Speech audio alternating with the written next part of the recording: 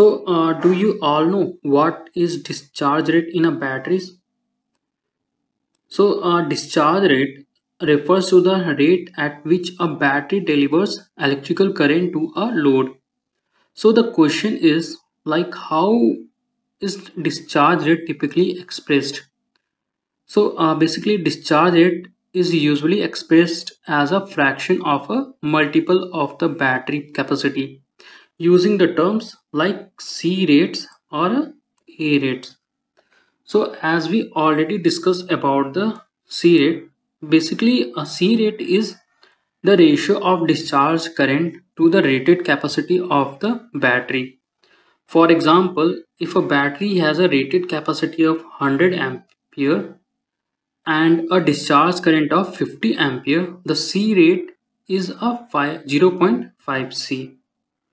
So what about this A rate?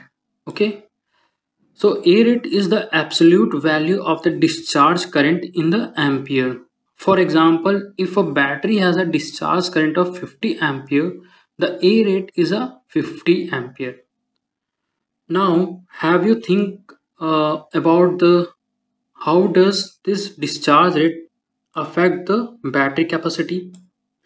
So basically, a discharge rate affects a battery capacity because a higher discharge rate reduces the available capacity, while a lower discharge rate increases the available capacity. And this is due to factors such as heat generations, voltage drop, and internal resistance, and which reduce the efficiency and performance of the battery at a higher discharge rate. So, a higher discharge rate leads to a faster discharge but decrease the available capacity due to various factors that affect the battery performance.